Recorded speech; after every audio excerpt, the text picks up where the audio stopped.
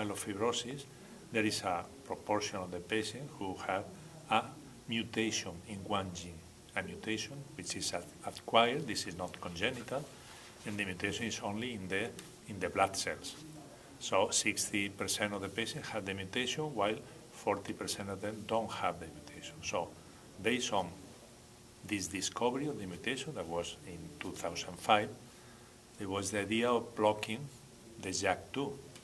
And the surprise has been that the drug inhibits the JAK, not only JAK2, but also JAK1, but is also effective in patients who lack the mutations.